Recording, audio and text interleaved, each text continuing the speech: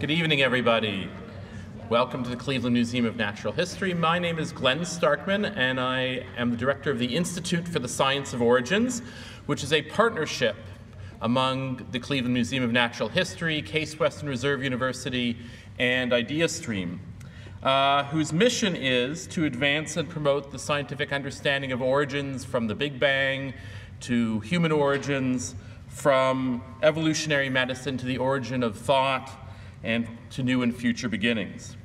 I'm very pleased tonight to welcome Dr. Lloyd Knox. Dr. Knox is a professor of physics at the University of California, Davis. He did his PhD at the University of Chicago, went off to the Canadian Institute of Theoretical Astrophysics in Toronto, and then back to Chicago and off to Davis, where he has been on the faculty for several years. He has long been one of the leading scientists working to interpret cosmological data, especially microwave background data, in order to advance our understanding of the universe we live in. And so we're very excited to have him here tonight. He is leading the US team, and in fact one of the leaders of the world team, to extract cosmological information from the data from the Planck satellite of the European Space Agency. And tonight he will tell us about confirmed truths and remaining mysteries regarding the origin of the universe. Dr. Knox.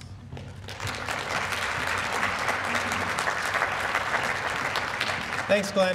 It's a real honor to get to talk here in this museum. We arrived a little while ago, and Glenn took me right away to show me Lucy, and it was just fascinating to get to look at the stuff around there and just think about how people are, from the clues they have, are managing to construct this story.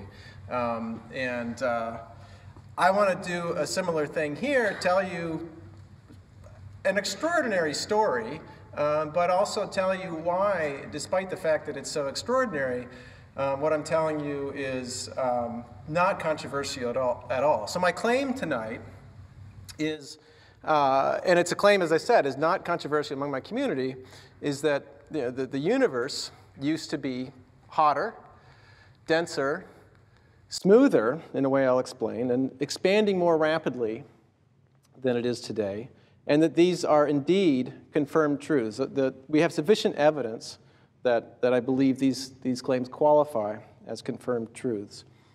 Amazingly, we can actually directly see the universe in this earlier state. And to explain how that is, I'm going to show you an animated cartoon. First, I'm going to introduce you to the characters in the cartoon. So we have a hydrogen atom. Hydrogen is the simplest atom there is. It's also 94% of the atoms in the universe are hydrogen. And this plays a key role. Hydrogen's made up of a proton and an electron. And then the hero of our story is a particle of light, a photon, that looks like that. Now, if you heat up hydrogen enough, it gets hot enough, it falls apart, and you just have, you don't have hydrogen atoms, you have it separated out into protons and electrons. So here, this is early enough in the history of the universe that it's hot enough that this hydrogen gas that fills the universe is split apart like this. And these photons, the particles of light, don't travel very far at all because they have a strong tendency to bounce off of free electrons if they're around. So let me actually now run this video. And we'll see the photons scattering off of the free electrons, not getting anywhere. But as the universe is expanding, it's cooling, and it gets cool enough that the electrons combine with the protons, and the gas becomes electron-free. The photons can start traveling freely. We're going to follow one of them past the formation of the first stars, formation of the first galaxies. Now we're going to zoom out so we can see more, and this will pass a massive cluster of galaxies and get bent by all this mass pulling on it gravitationally. Now, some of the photons will actually go through a cluster of galaxies, see free electrons again, get scattered. Actually, most of them don't have this interesting a journey. Here's another gravitational lensing event of bending by all the mass here. Now it's headed right into the Milky Way galaxy, soon to be gobbled up by the Planck satellite coming in, boom. And with the information from that photon and countless others, we can, from the Planck data, reconstruct this beautiful map showing what the universe looked like at the time of that transition from when the light was trapped by all those free electrons to when it could be traveling freely. NASA, this Planck mission is a European Space Agency mission with a lot of contribution from NASA, as the credits are showing here. So with this map from the Planck satellite, we are directly seeing a slice of the universe that is now 46 billion light years away, when the universe was just 370,000 years old, compared to an age today of about 13.8 billion years, 1,000 times hotter, almost 1 million times denser, and millions of times smoother. Let me explain the smoother part. And before getting to that, let me tell you, this doesn't look too smooth. But that's because we've really increased the contrast on this image. The red areas are denser and hotter by 1 part in just 100,000 than the blue areas. So this is actually a very smooth density field. This is more what the early universe looked like, right? Just completely homogeneous, right? There's small variations in here of 1 part in 100,000, but you can't see them. They're so small. There are those variations there, though, and where there's a little more matter, the gravity's stronger, it pulls stuff in from regions where there's less matter, and that's a runaway process, and gravity amplifies those small fluctuations over time. As you can see here, as I run this along, so as the universe is expanding, these denser regions are pulling matter in, and you go from those smooth conditions to a much lumpier universe like this. Each of these globs here you can think of as a galaxy hosting stars and planets. So we go from these highly homogeneous, very smooth conditions over time to the lumpier universe that we know today. So here are my claims that we evolved from this hotter, denser, smoother, more rapidly expanding state. And this raises the question, how is it possible we have been able to figure all this out? It's a pretty extraordinary, right? We're claiming that we know what was happening 14 billion years ago. So how is this possible? So one thing that I think is tremendously important to this being possible is that it turns out, this wasn't always clear, but it started to become clear a few hundred years ago, 400 years ago. Very simple rules apply to everything, everywhere. It's possible to discover these rules. So by observing, experimenting, and thinking, one can figure these rules out. And then a last point that I think is really important is that the heavens are actually quite rich with information. So there's more information in the sky with the light coming to us from the rest of the universe than you might at first think. Now what I'm going to do is tell you a story starting from Newton and involving a number of other characters and winding our way into the 20th century and into the 21st century with our modern understanding of cosmology. So let's start with Newton. So here are some simple rules that Newton discovered that came out of experiments he did, experiments other people did, observations people made of the planets. And it doesn't, for my purposes here, it doesn't matter too much what these rules are saying. It's important that they're really simple. And they have to do with the laws of motion. These are his laws of motion and his law of gravity. What do I mean by simple? Well, let's compare it to something more complex. So these are very simple rules. I'm sorry to remind you about this so soon before tax time. So this is really an amazing accomplishment of Newton's. So let me illustrate that with the following. So we could write down Mercury's location as seen from Earth over time. So this is time elapsing here in this column. And this is how astronomers describe location on the sky, and this changing over time. So I've just shown a little bit here. Newton had a ton of data like this to see, as did others work with. And this can be explained with much less data.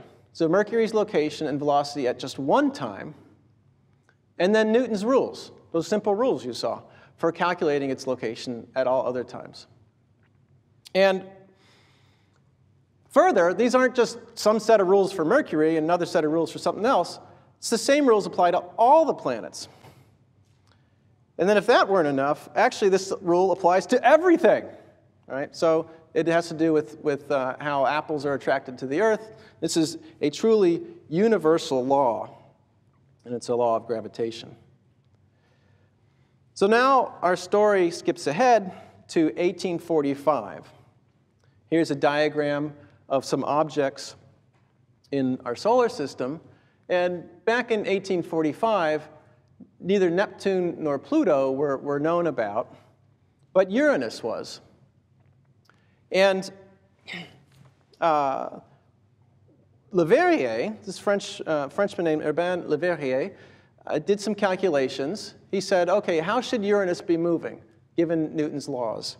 And let me move him out of the way for a second here, because he's blocking the sun. Uranus gets a big pull from the sun, gravitational pull, but everything else is pulling on it too. So Jupiter's pulling on it, Saturn's pulling on it. And those all affect its motion to some degree. So what Leverrier did was calculate, using Newton's laws of motion, how Uranus should be moving based on where everything else was. And he found something interesting. He found that if he compared his prediction for how Uranus should move with what it was actually doing, that there was a difference. So this motion was inconsistent with Newton's laws and the known heavenly bodies. And he had a solution to this. He said, well, this could be explained if there were a new planet that we haven't discovered yet. And by the way, this is where you should look for it. So he told people where to look for it. Johann Galle went and looked there and discovered Neptune. So this is amazing vindication of Newton's description, his laws of motion and law of gravity, that you could discover new planets in this way. So that's quite an accomplishment. But 13 years later, Leverrier could have been content with this, but 13 years later, he was thinking to himself, well, yeah, but what have I done lately? So he set about thinking about Mercury. Now, here's a diagram showing Mercury's motion over time. This is the sun here. And Mercury travels on an ellipse, but then this ellipse slowly rotates with time. We call that a precession. So it's orbiting like this, and it precesses. And exactly how it precesses depends on what the other planets are doing and the gravitational forces from the other planets. So he calculated, based on what the other planets are doing, how Mercury should be moving. And he found that the rate of this precession was off by 1/10,000th of a degree per year from his calculations. So this was a precision calculation, done in 1859, compared to precision observations. And if I'd gotten this result, I would have thought, well, right, I got it right. This is tiny. But apparently, the uncertainties were small enough that this was worth taking seriously. And he tried to solve this in the same manner. He said, well, if there were a planet that he called Vulcan in this region, and called Vulcan because it would be very hot, and it's the god of volcanoes, to look for a planet that's close to the sun.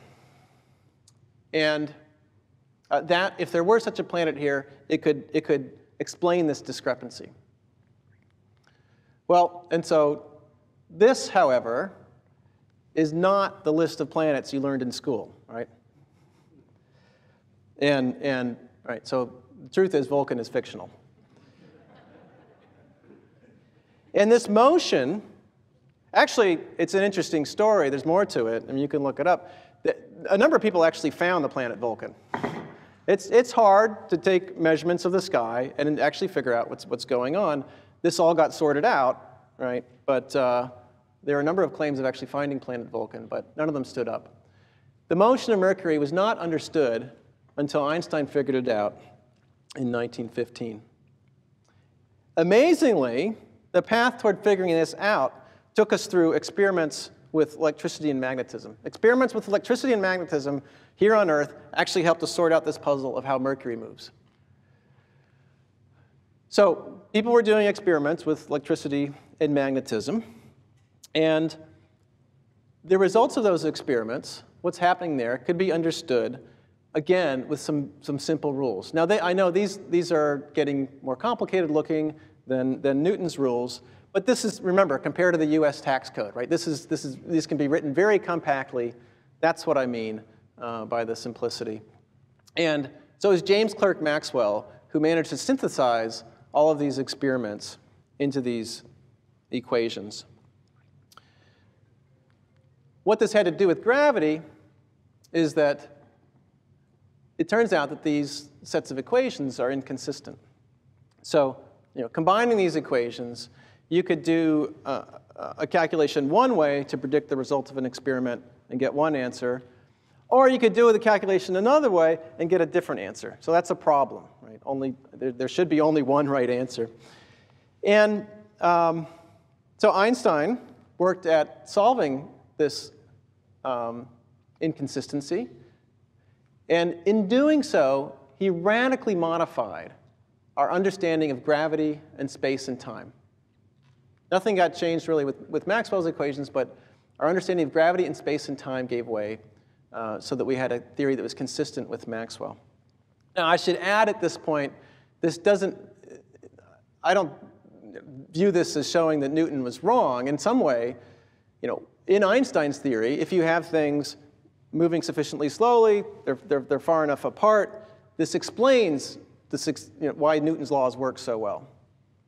It was only looking at Mercury that was moving fairly fast and over a shorter distance that the effects were apparent that are important for Einstein's theory.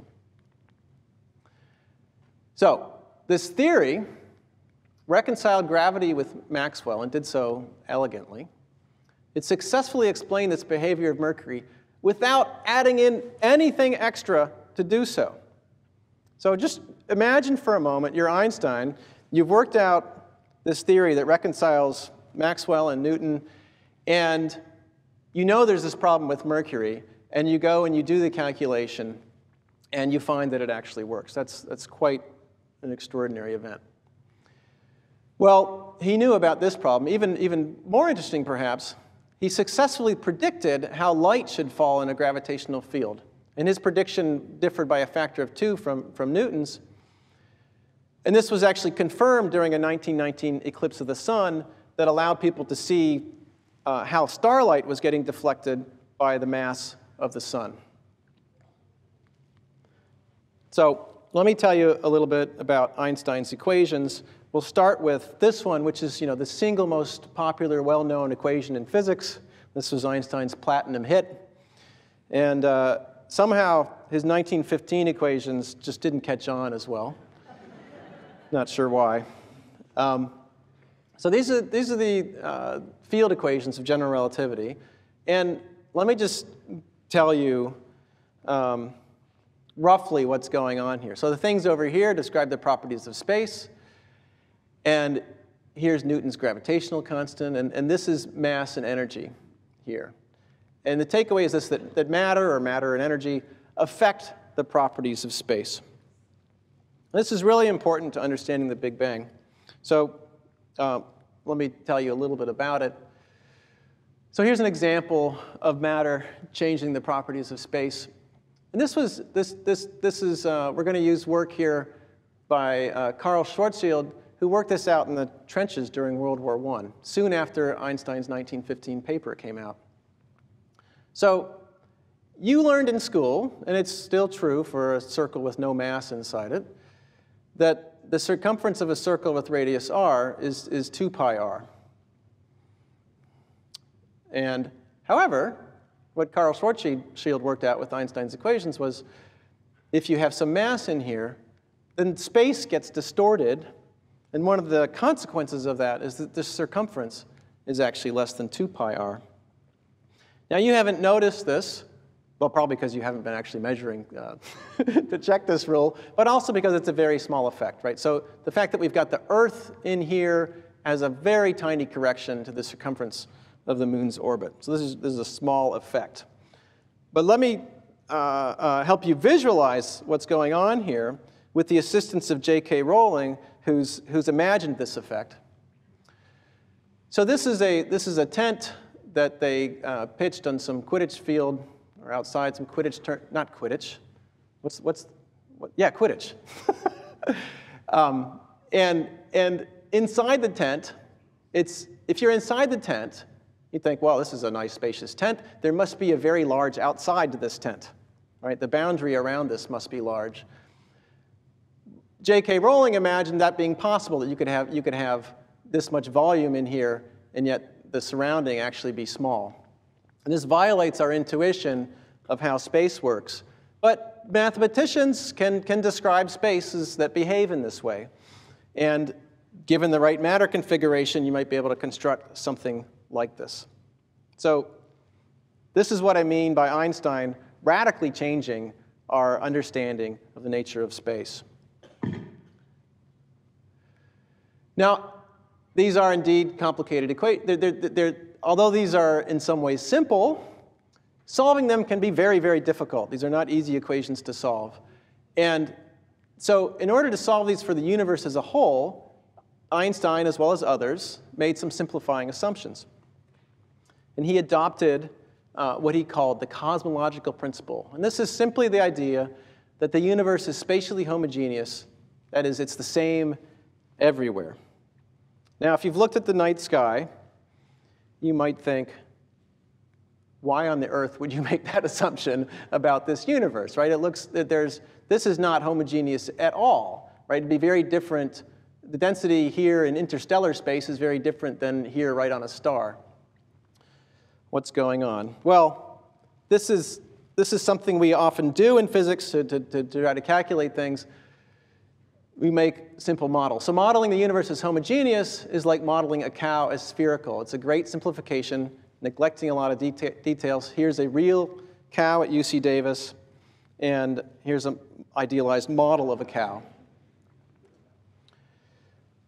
So before I go any further with this idea of homogeneity, you may be a practical group of people. You want to know, well, is this going to describe our universe at all?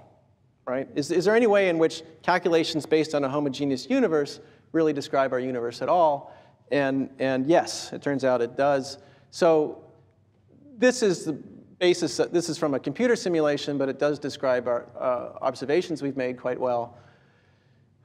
This is 13 billion light years across here. And on large enough scales, the universe is fairly homogeneous. And what I mean by that is if we took a box here and counted the amount of matter, added up the amount of matter in it over here, and then took a box of the same size over here and counted and added up the amount of matter in it, we'd get this, as long as that box was the same size, we'd get roughly the same answer. If, however, we do that with smaller boxes and just look at what's going on smaller scales, so we're zooming out here to look at this on smaller and smaller scales, right? A box here, you get a different answer of how much mass is there than if you look here. So on small scales, yes, the universe is highly inhomogeneous. But on large enough scales, it is highly homogeneous. And also, as I told you at the beginning, at early times, it's highly homogeneous. So this is a model of the universe Certainly neglecting a lot of details, but it's something that should tell us about how our universe behaves on large scales. So a Russian, an American, and an Englishman and a Catholic priest walk into a homogeneous universe. And they all do calculations. And they all independently find space must either be uniformly increasing or uniformly decreasing. Okay, what does this even mean? So let's talk about the expansion of space for a moment. So this gentleman in the hat there in that row, you may be about 10 meters away from me. Let's assume as a thought experiment that this room, the space in this room is expanding at the rate of 10% per hour. So at the end of the hour, if you're 10 meters away from me now, you'll be 1 more meter away from me. It'll be like we're moving apart from each other at a speed of 1 meter per hour. And then somebody near the back might be 30 meters away. Space is expanded by 10%, so you're going to be 3 more meters away at the end of the hour. You're moving away from me at a rate of 3 meters per hour. So with this creation of space happening everywhere, uniformly, we expect that things that are further away from us, the distance between us and them will be increasing more rapidly. Edwin Hubble and looked at a bunch of galaxies, and I don't have time to tell you how these measurements were made, but measured their distance away from us in megaparsecs. A megaparsec is 3 million light years. So that's the distance light travels in 3 million years. And so every point on here is a galaxy, right? So there was a galaxy in his survey that was about 1 megaparsec away, and that was moving away from us at a speed of about 800 kilometers per second. So he plotted up these galaxies like this and said, I have discovered the expansion of the universe, right? This effect of the expansion, that objects that are further away are moving away from us at a faster rate. Now, Einstein actually, he wasn't part of the people entering that homogeneous universe, right, in the joke. He actually cooked up his equations to try to get a static universe. He had a philosophical attachment to the universe being static. He vigorously resisted this. He told Lemaitre, the Catholic priest, that he said, your equations are correct, but your physics is abominable.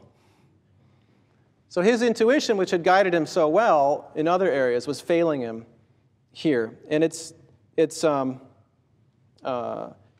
really too bad because if he had managed to predict the expansion of the universe, he would have been really famous. Here he is. So he did have a sense of humor, but he didn't go along with that joke. So here's my cartoon drawing of Hubble's data. And this is using v for speed. This is this relationship between speed and distance. In the thought experiment in the room, this constant here that we call h naught was 0.1 per hour. So that was the rate that this room was expanding. One of the reasons you haven't noticed the expansion of the universe is that the universe expands at a rate of 1 part in 10 billion per year. So that's a very slow expansion.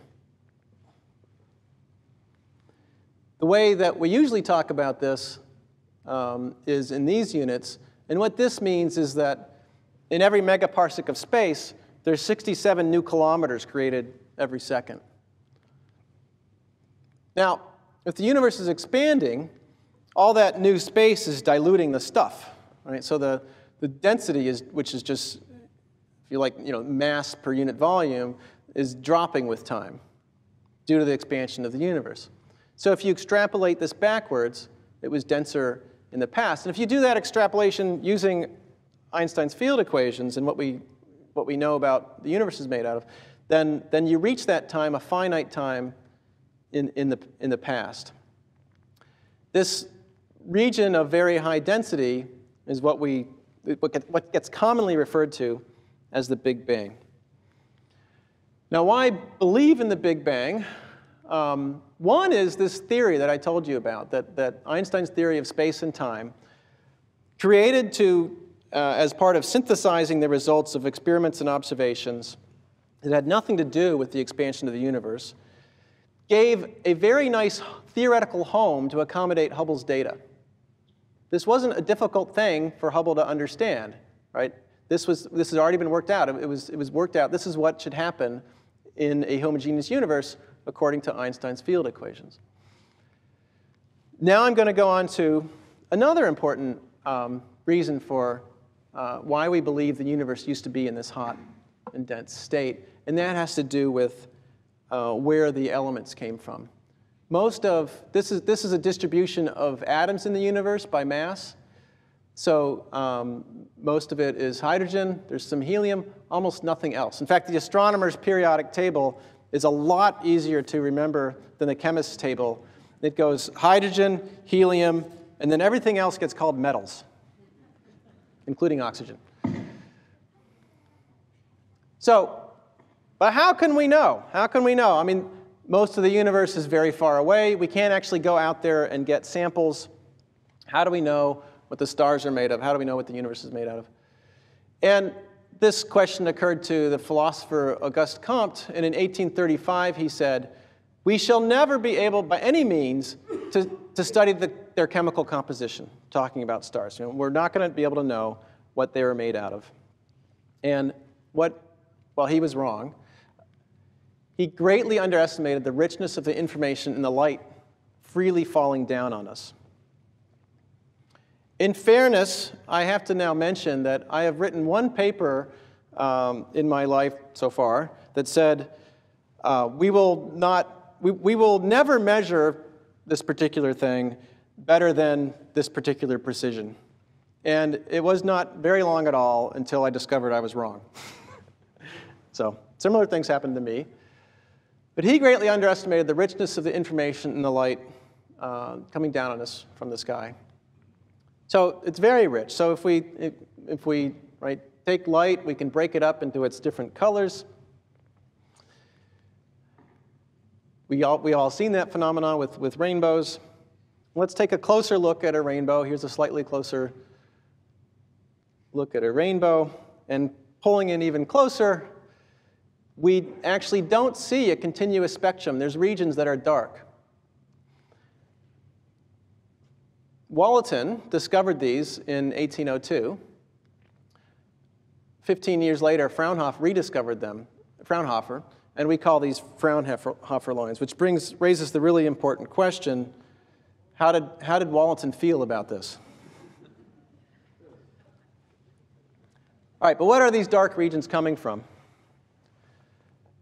So here's, if we have a source of a continuous spectrum of light, so all the colors, and then we shine it through some cool gas, the atoms in here will absorb particular colors of light. And so what comes out will be something like this, where there's particular colors absorbed, and this has to do with the structure of atoms. If the cool gas is hydrogen, you get the above spectrum.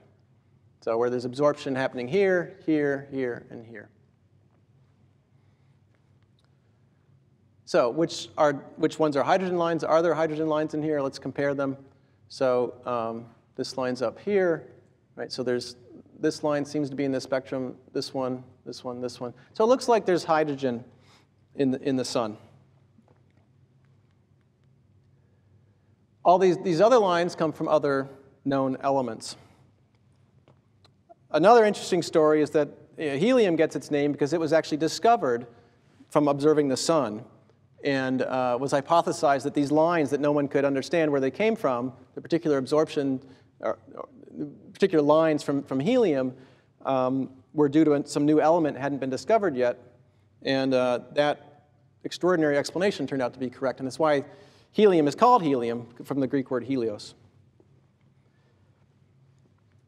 But that's a digression.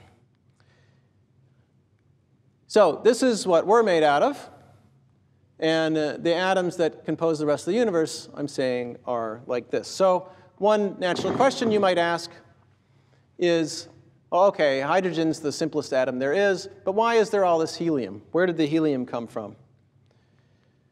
This is a question that occurred to George Gamow and that he set to work on. This is a picture of him before he did his best work. And Gamow thought, well, maybe when the universe was really dense, that's when the helium was formed. So he and his student Alpher set to working out, knowing what they knew about nuclear physics and how protons and neutrons interacted with each other, would helium form under these conditions? And there's a very important conclusion of their work. By the way, before I get to their important conclusion, Gamow had a really great sense of humor. And here he was, his name, which sounds very much like gamma, the third letter in the Greek alphabet. He was working with alpha, which sounds a lot like the first letter in the Greek alphabet, alpha. And Hans Bethe was a very famous astrophysicist and contemporary of theirs. And so they were writing this paper, Alpher and Gamow, about the beginning of the universe. And Gamow just added Bethe's name to the paper before they sent it to Physical Review. So it was by Alpher, Bethe, and Gamow. OK. So they could get helium out of the Big Bang. But in order to get more helium than is seen, and in fact more than heavier elements also, the Big Bang had to be hot. So I'm not going to explain why they are forced to this conclusion. But in order to get the right answer, to be consistent with observations, the Big Bang had to be not only dense, but hot. And hot things, as it turns out, emit light. And that's very important for our story. So you've all seen this. It used to be that light bulbs generated light in this way, heating up a filament here that then, because it was hot, gave off light. And here's a stove element. So you've seen this. And the sun, the reason the sun is so bright is because it's hot and big. So this is a really important part of the rest of our story. That heat that was needed to make this helium, and not too much, led to a prediction that was confirmed with this discovery of the microwave background. So let me explain that. So here is, in this cartoon, this is the light from the heat of the Big Bang. This light in here. And right, we went through this transition when the light couldn't travel to all of a sudden it was free to travel. That's what this light is that we were measuring with the Planck satellite, is the light from the heat of the Big Bang that had to be there to make the helium. So that there is this microwave background was predicted by Gamow's work and subsequently discovered in 1964, 50 years ago. So let me tell you what we're looking at with these maps of the microwave background. So this transition from when the photons were trapped in the universe to when they could travel freely, that transition happened everywhere in the universe, basically at the same time. And so I'm trying to give that effect of what the universe looked like right after this transition by just tiling my screen with this same image. Let's say that the Earth's going to form here. So this is some large section of the universe. We're seeing it at one point in time. Later on, the Earth's going to form here. Let's think about where this light goes to. Some of it's headed in our direction, right? It heads off in all directions. The stuff we're going to see, we have a hope of seeing, is headed our direction. But I've drawn this circle so close that by the present epoch, any light headed our direction actually has passed by. So we don't see this region of the universe from that time. And then we can imagine a circle far enough away that the light from this region that happened to be headed towards us hasn't gotten to us yet. There hasn't been enough time for that. And then here's the Goldilocks region that I've chosen so that the light that left this region that happened to be headed in our direction is just getting here now. So this region of the universe is what we see when we look at a map of the microwave background. So what does it look like? Well, to orient you here, here's the optical sky at night. You can barely see the stars, but at least there's these labels you also can't see. So this is observing light that has a wavelength of half a thousandth of a millimeter. This is visible light that we can see with our eyes. This light from the Big Bang, the heat of the Big Bang, has been stretched by the expansion to be microwave wavelengths, same kind of light that is in your microwave oven heating up your food. The color here indicates the brightness of the light. And this incredible uniformity here, this very uniform image, is due to the fact that the universe used to be highly homogeneous. Now, Glenn mentioned that a lot of my career has been based on interpreting this data, and you might think, how do you make a career out of interpreting something like this? So it does get more interesting if you remove, if we turn up the contrast and can see the small variations that are in there. Again, the redder regions are regions that are brighter, hotter, and denser than these darker regions.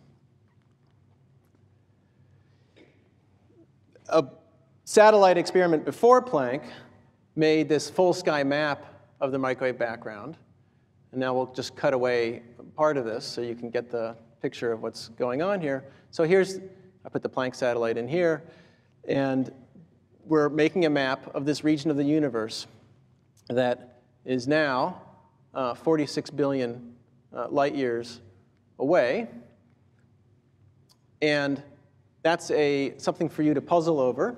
Actually, I said the universe was about 13.8 billion years. How can we be seeing light from something that's now 46 billion light years away? Now, in order to show these full sky maps, it's convenient to project them onto a flat surface like this. So here's a way of doing that you're familiar with the surface of the Earth. Here's the sky projected into this image, the full sky here. As I said, this was made by the Wilkinson Microwave Anisotropy Probe. Here's the map we have from the Planck satellite. And you might wonder, it looks very similar. The only reason the colors are different is because we changed the color scale. And you might wonder, why did you fly a $800 million satellite just to change the color scale? So let me explain something about what's new with Planck, and a prediction of what is now our standard model of cosmology. And so I'm going to show you a statistical property of the map, and I don't expect you to understand what this means, except I want you to know what on here is data and what on here is theory. Okay, so the data are these things with these vertical lines here. The extent of this represents some uncertainty in how well it's measured. So WMAP measured this thing we call a power spectrum really well out here. And then this smooth curve going through here is a theoretical model. And actually, it's not just a theoretical model. It's actually a prediction of the model. If you let the there's various knobs you can turn on this model. There's six knobs you can turn, 6 adjustable parameters, like how many atoms there are in the universe, how much dark matter there is. If you adjust those and manage to agree with the WMAP data, then you always fall in this band out here. So this model is making a very tight prediction for what we should see out here if we can measure out here. So again, this is where do the measurements come from? By measuring the map, this has to do with how smooth the map is on different length scales. We can make this very tight prediction. And Now let's see what happens. Before Planck, we had some ground-based experiments measuring out here, and they fall pretty much right on this model, consistent with these model predictions. And then with Planck, they fall right on there again, and now we can't even see how well this is going in. Let me zoom in here, and we can see these predictions being traced extraordinarily well by our measurements. There's many more things from the Planck CMB map, such as an almost full sky map of the mass in the universe.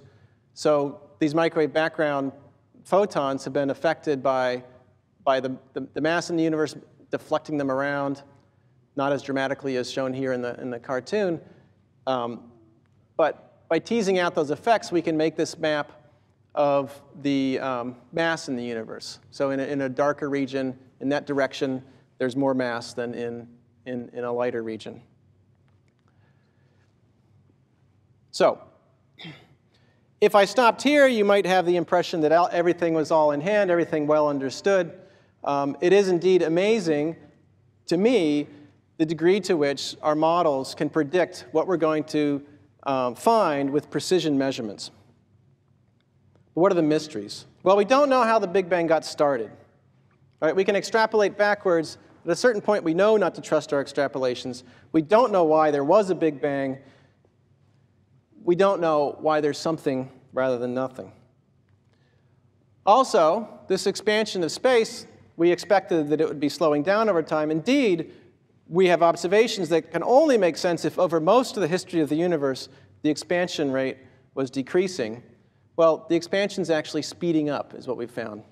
More recently, the expansion rate is accelerating. We don't know why this is. Is this, actually, you can get that. I said Einstein put something in his theory to make a static universe. Depending on how that's done, that can cause acceleration, putting in this cosmological constant. But why does it have the value it does? Why does it work out that way? Again, we don't know why there is an excess of matter over antimatter in the universe, which there definitely is, or we wouldn't be here. We don't know what the dark matter is. I showed you this description of what the universe is made out of, but that was hiding the fact that what we believe is that atoms, the stuff we really understand, are only about 5% of the total mass energy budget of the universe. So most of the mass and energy in the universe, at least for our models to be able to reproduce data, have a lot of what we call dark matter, a lot of what we call dark energy. And we don't know what these things are. Remember Vulcan? So Leverrier predicted that because using his gravitational theory, he said, in order for Newton's laws and his law of gravity to make sense, there has to be this planet Vulcan. Well, actually, that wasn't the answer, right? The answer was we had the wrong theory of gravity. So one of the questions is, yeah, with using Einstein's theory of gravity, we need these things. Is that just because we have the wrong theory of gravity?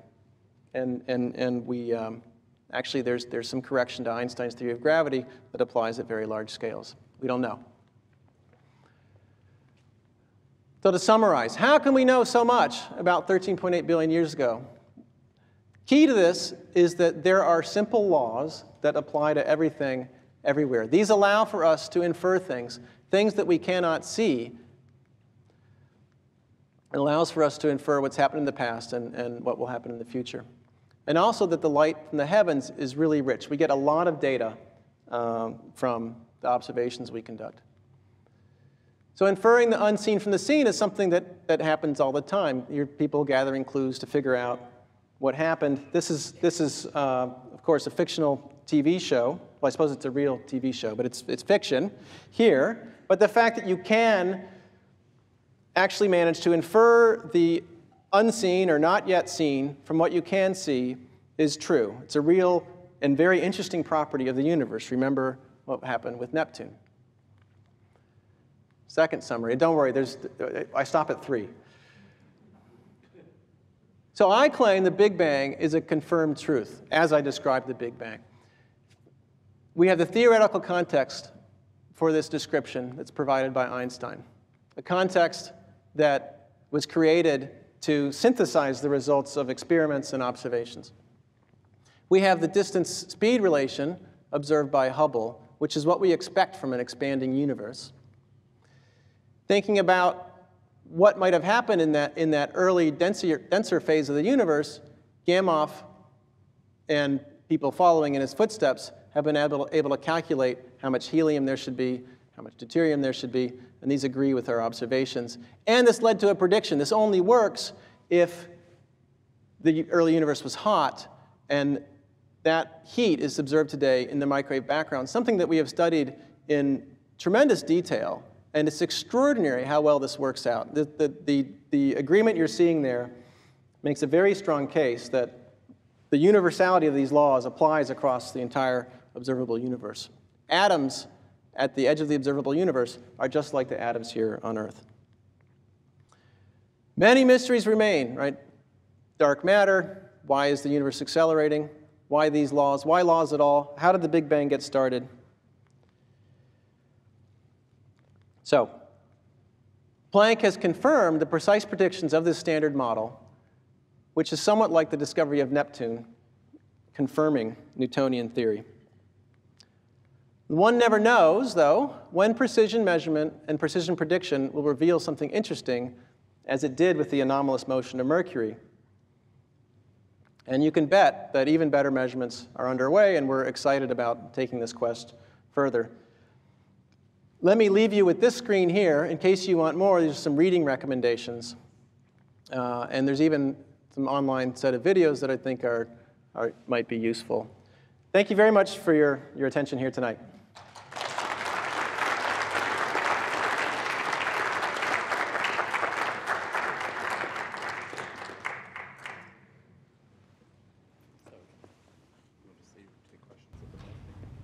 Yeah, so I'm happy to take questions. I don't know how we moderate this, so we have some mics going around the audience, and so just let people walking up and down the aisle know that you have a question. I can't see as well as you can. Maybe you can acknowledge people. Yeah, I have a microphone. You had the pie chart where you were showing. Yeah, it was actually one of me too. you had the pie chart that you were showing that one. Dark matter and dark energy and ordinary matter. What is an ordinary energy part of this pie chart?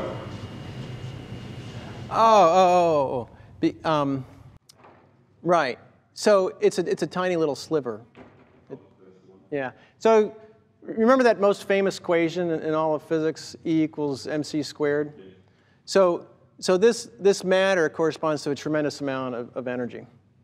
All right. So if we were going to add up, for example, I don't know, what kind of energy were you thinking of? Let's just think about the energy that's in the microwave background. Right, so there's energy in the microwave background that fills just, that's a tiny, tiny fraction of the total matter/energy budget. Another way of putting it, if all the ordinary matter were to convert to energy, that would dwarf all the existing energy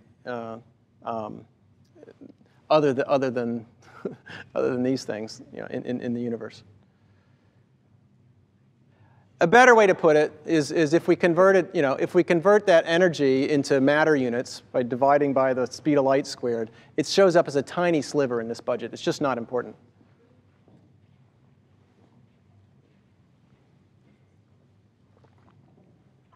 Hello. I was surprised to hear you say the mystery at the end. Why or how is it that there's anything or rather than nothing? Right.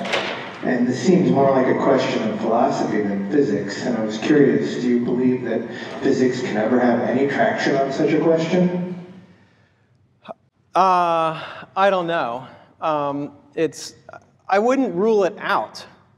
But it's also not something that I would, focus my career on trying to solve. So I think it's unlikely that would happen anytime soon. Maybe it'll happen never. But I wouldn't rule it out. Have you heard of any physicists studying such a thing? Yeah, yeah, and it's all terribly speculative. And what I've tried to, so those are definitely mysteries, and there are speculations. And what I've wanted to focus on here mostly tonight was what are the things that we know for sure, as well as bringing up the questions.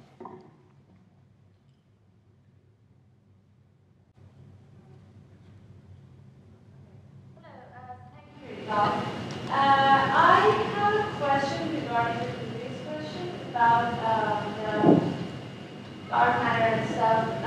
Do we know if the Einstein equation works for dark matter and dark energy as well? So in our model, they certainly do. So the Einstein's equations do for dark matter and dark energy. Now, and so now it's important. Well, what are how do we test that? And with dark matter, I mean, I raised the question. So one of the things we need dark matter for is for explaining if you look at a cluster of galaxies, and you see the galaxies moving around in the cluster. You can measure the speeds with which the galaxies are moving, and you can look at the You can look at the stars that are there. Actually, because they glow in the X-ray, you can look at all the gas that's there. And if you take all the mass that corresponds to that, you find it's not enough to keep those galaxies from just flying apart. So we know how fast they're moving, and if we just use the mass that we can see, the mass in atoms, it's not enough to keep these galaxies from just flying away from the cluster. So it was actually proposed in 1933 that there has to be this extra matter in there to keep these galaxy clusters as bound systems. I mean, either you just happen to catch these galaxies while they happen to be whizzing past each other and happen to be in the same place, where there also happen to be all this gas, just at the right moment before they fly apart from each other, or they're actually bound and they're rotating around. You know, they're moving through this. They're moving out of this gravitational well, falling back into it. They're moving so fast that we need a deep gravitational well to hold them. We need a lot of mass there to be pulling them back. And so that's one piece of evidence for dark matter, and it's entirely doing its job there because it's sourcing the gravitational field. So did that address your question? Does the universe have a center? Did the Big Bang occur in one spot? Great, thank you for asking that. Let's see. Oh, whoops, no, I don't want to go to the summary.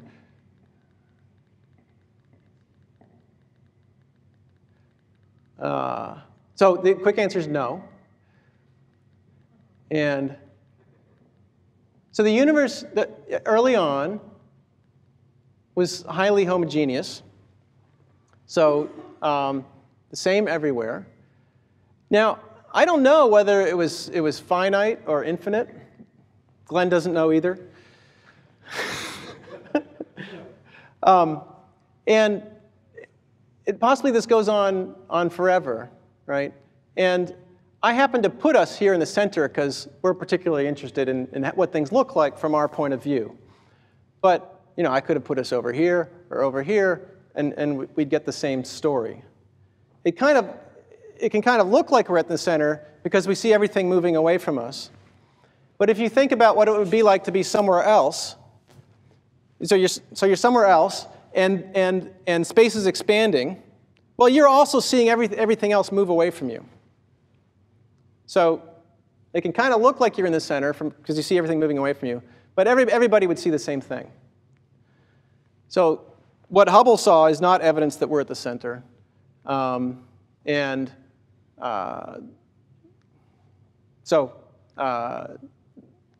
far as we know, there aren't any special points in the universe. You want to? guess one comment, the physics is probably more likely to find an answer to that something rather than nothing than philosophy, but these physicists actually do stuff. Question about the early cartoon with the photon.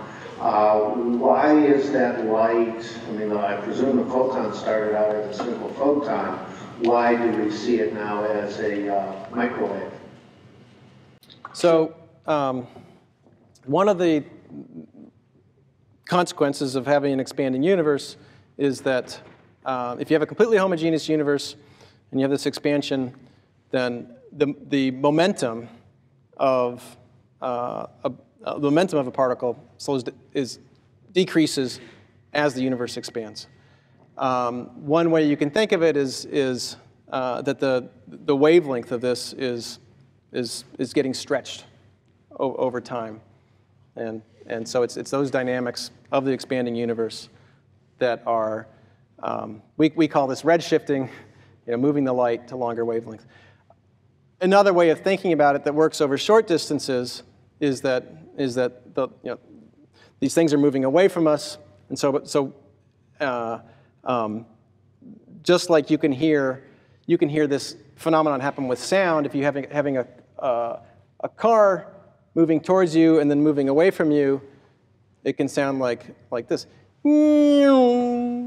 right? So this Doppler effect, and so that car moving away from you, that sound is shifted to lower frequencies, and these things moving away from us are shifted to lower frequencies as well. That's a description that only works for small enough distances, but it's perhaps an easier one to digest. You raised this question yourself earlier. How do you account for a 13 billion euro universe, but light 46 billion lights away? Right, okay, good. So what's really important, so first of all, right, why, okay, so I'm saying we're receiving light from this region just now, and that the distance from here to here is 46 billion light years. So actually, the distance from here to here is a time-dependent thing, right? The space is expanding. When the light left from here, heading towards us, this was, I think, only tens of millions of light years away. But over the time that the light was traveling towards us, the universe has expanded a lot. And actually by a factor of 1,000. So I said this was 46 billion light years away. It was 1,000 times closer when the light left. And so it's because of all the expansion that's taken place. This didn't just sit still here while the light was headed towards us. All this expansion was happening, increasing the distance between where we are and this region. One thing that's kind of interesting is that actually when this light started traveling towards us, space was being created so rapidly in the intervening region that the distance between the light and us was actually increasing. So the light was headed our direction, but the distance it had to travel to get to us was actually increasing because space was being created so rapidly. But eventually, the expansion slowed down, and this particle of light was able to start making headway and finally get here. Thank you for coming from Davis. Oh. I got tired of the warm weather. I know, and the lack of snow. That's right. And snow on the mountains there. I was wondering how dark matter and dark energy participated in the Big Bang, because listening to talks about and reading about dark matter and dark energy, they're kind of holding the glue that's holding us kind of together, and all the large gravitational or large mass objects kind of together. But it's kind of counterintuitive for the dark matter and dark energy to allow the expansion, so to speak. So how did dark matter and dark energy participate in the Big Bang, or did they? Well, so let's see. Depending on what part of the Big Bang. So even when, so even at this time, all right, at this transition from this ionized universe, the one where there were protons and electrons, to the one where that was combined into hydrogen atoms, even at this time, there was a lot more dark matter, a lot more mass in dark matter than in atoms. About 6 times as much in 5 or 6 times as much in dark matter as in atoms. So it was around, and in the detail of how things evolved here depends very importantly on that dark matter. And the presence of the dark matter at this early time is really important to getting those predictions right of what these microwave background maps should look like. So the dark matter was there. And in fact, if we extrapolate earlier in time, it may be the case that very, very early in the Big Bang, the dark matter was actually created. So that reactions could take place that would create the dark matter. So we have models of the dark matter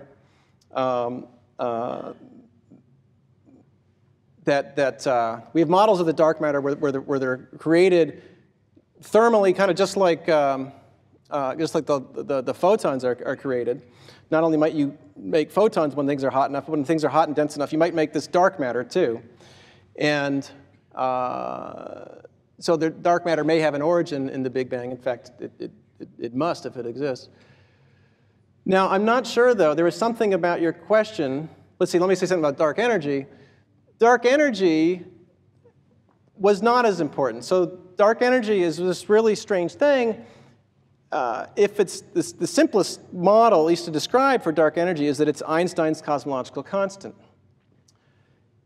And the funny thing about this is that as space expands, it doesn't dilute. So one way of thinking about this is this could be that there's an energy density, a mass density, associated with every cubic centimeter of space. So as you create more space, you create more of this energy. So what that means is that it wasn't important early on because you've had all this expansion diluting things except for the dark energy. And it's only recently that the dark energy has become an important part of the energy budget, of that pie chart. Right? So extrapolating things backwards, the density of matter gets a lot higher, but the density of the dark energy doesn't change. And so back at these early times, dark energy was a very, very tiny, small part of that total pie chart. We've got time for one final question. Just to clarify about the light traveling to us, I had assumed, I guess, at some point that light that was, say, 10 billion years old, it was about 10 billion light years away when it left, and now is quite a bit further. But it sounds to me it's almost like analogous with someone traveling the wrong way on a moving sidewalk, going against the grain, so it was much closer. So if it's showing up at 10 billion years, actually was much closer than that when it technically left. That's right. Yeah, that's a good analogy. Thank you for coming. Keep your eye out for more programs both here at the museum and specifically Institute for the Science of Origins programs at www.case.edu/origins and at www.cmnh.org. Thanks everybody, and enjoy the rest of the evening at the museum.